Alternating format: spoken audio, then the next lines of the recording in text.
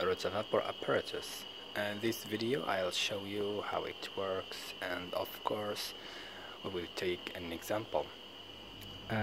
Basically it is constituted from heating bath. So this is where we have here water, and here we have the temperature. Usually we use 40 degree as a standard, and we use different pressure. Here this is a vacuum pressure. A vacuum pump generates some pressure, and every solvent that we use, for example, we are aiming to remove hexane or ethyl acetate. Every solvent has its own boil or pressure. This is a table where we have a list of the most used solvents, and every solvent has the vacuum. This is the vacuum in millibar for boiling point at 40 degree, as you can see here. I'll make my experience with ethyl acetate. This is the ethyl acetate, and the pressure that I have to set up 240 millibar. Okay, just to understand very well, the boiling point at 1030 millibar, this is the atmospheric one of ethyl acetate.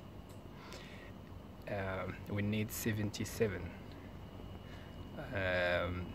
degree, and 77 degree, it's so high.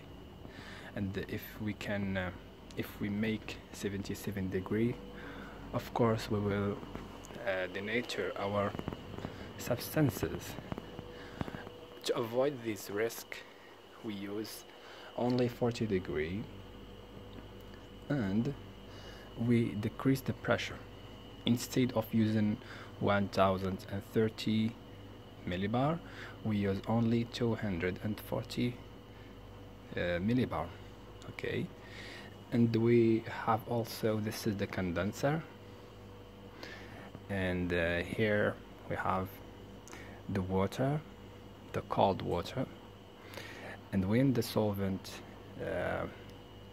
reach the surface of the condenser, it comes down.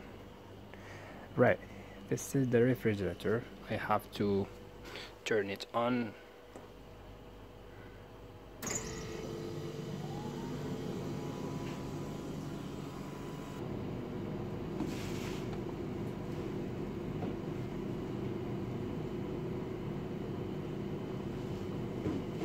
Okay, for 240.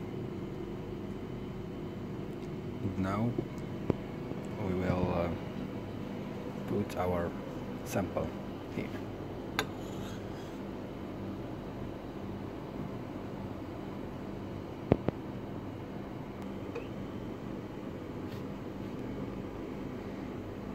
Rotation,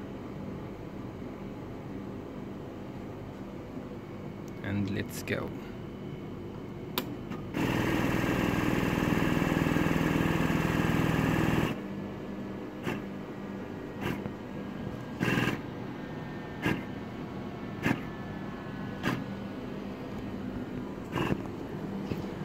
Well, this is it. I'll try also during the next videos to talk more about the Rotavapor apparatus, because there are a lot of things that you need to know about it, and more than that, because sometimes we might encounter some issues in terms of the boiling point of some solvents, and the relation between pressure and why we decrease the pressure. And this is it.